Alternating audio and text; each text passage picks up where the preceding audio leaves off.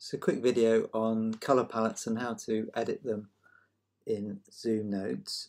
So the first thing I'm going to do is press the colour bar button, which is that one, and then expand it with the button at the bottom.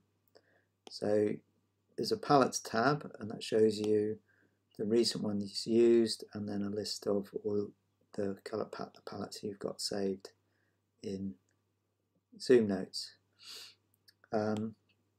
Now you can tap on any of these and it's going to change the bar on the left to represent the colours in that selected palette.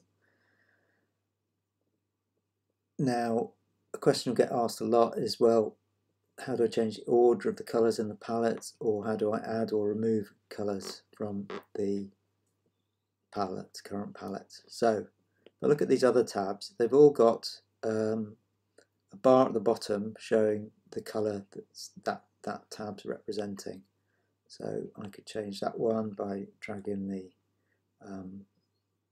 blue value up, and the bar at the bottom changes to represent the colour. Now if I like that colour and want to add it to the palette, I just tap and hold on that colour strip and you'll see a rectangle appear just above the place where you've tapped and held, and I can drag it over to the palette and drop it. If I drop it between, say, the top two colours, that's where it's going to go, and it's as simple as that. And if I don't want that colour in the palette anymore, I just tap and hold on it. Okay, there it is, popped up at just above the tip of where I've held the pencil. I'll just drag it off out of the palette to the right, in this case, drop it, and that's it, it's gone. So I'll add it, I'll do it from a different, so this one, same strip at the bottom, I can drag it in or not.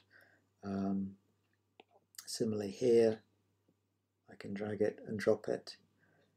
Now if I didn't want it in that position, I just tap and hold on it and drag it, say, to the bottom.